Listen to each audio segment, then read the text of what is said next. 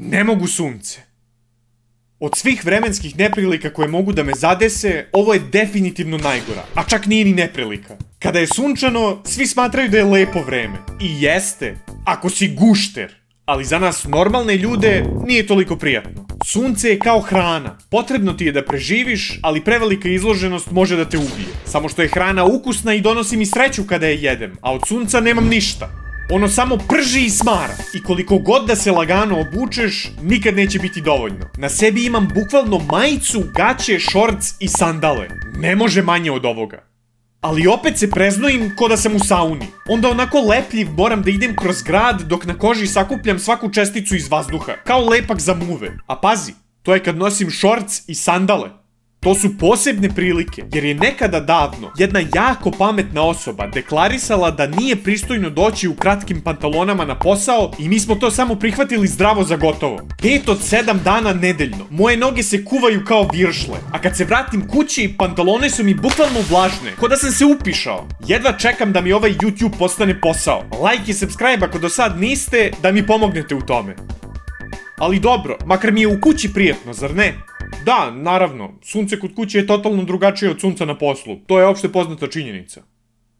Pa naravno da je isto. Piči, gori, ubija. Jedina razlika je što kod kuće mogu u gaćama da blejim. Neki bi na ovo pitali, a što samo ne upališ klimu?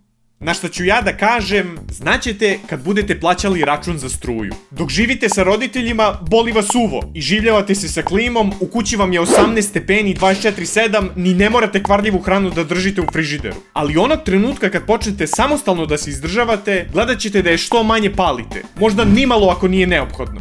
Neki bi na to rekli, pa možeš da odeš na bazen ili na more. Kao prvo, bazen? Fuj. Bazen je kao najodvratnija supa na svetu. U onaj ograničen prostor ulaze svi vreli, garant se niko pre toga nije istuširao da bi se postigao taj pikantan ukus. I onda u njemu ostavljaju svoje dlake, znoj i mrtve ćelije, da ga dodatno začine, pa se svi zajedno u tome kuvaju. Ne hvala, radije bih se kupao u sopstvenom znoju, makar je moja prljavština.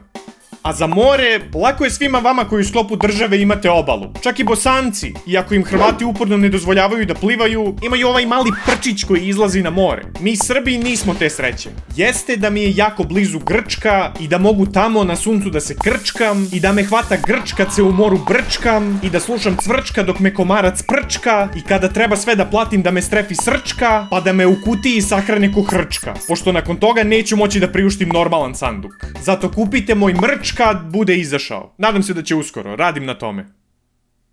Kad sam bio klinac, imao sam 3 meseca godišnje slobodno, pa nije bio problem cijelo leto provesti na moru. Ali sada više nemam tu privilegiju. Kada znam da to sve moram da platim, onda radije ne bih ni išao. Još bi mi ta cena pravila dodatni pritisak da moram da se zabavim, da ne bi ispalo da sam bacio pare. Pa onda zbog toga ne bih ni mogao da uživam kao čovek. I za kraj, stvar koja me najviše smara, ali deluje mi kao da je unikatna za mene, pošto niko u mom okruženju nema isti problem.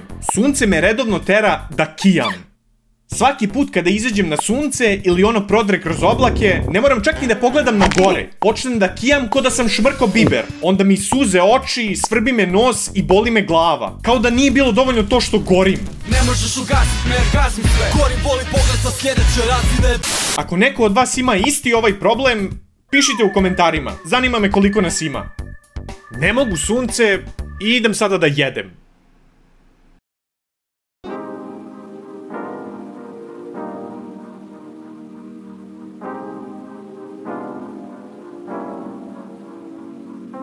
Vruće dan iz kuće, planiram da ne izlazim, jer tu mi je ladi, tu mi je raj, zato paklu ne prilazim. A nije što je vruće, nego što je stvarno, mislim stvarno žudim da mi makar malo bude hladno tako stalno. Za provod sam izgubio želju pa pozelenim kad me neko zove napolje na bleju, te bra ne mogu. Osjećam se sumorno i umorno, a veći mi je chill kad mi je udobno i ugodno. Blejao bih sama, ali je previše vruće, zato ću ostatak dana da provedem kod kuće. Klima na 18 čini ja sladoleda, kisela je voda u čaši sa malo leda. U pozadini pustim neki nebitni film i malo dovedem gajbi za Netflix i chill. Ako želite još ovakvih videa, kliknite na neki na ekranu i ne zaboravite like i subscribe. Za kraj, veliko hvala Ana Marija Tomić, Lukašin, Lovro, Mario Vrećo, Marta Sundić Gaming Pro XHD, Odisej, Tryhard Tadej i Vlad Baš. Da biste se našli na listi na ekranu, kliknite join, postanite boj i povećajte svoj mozak.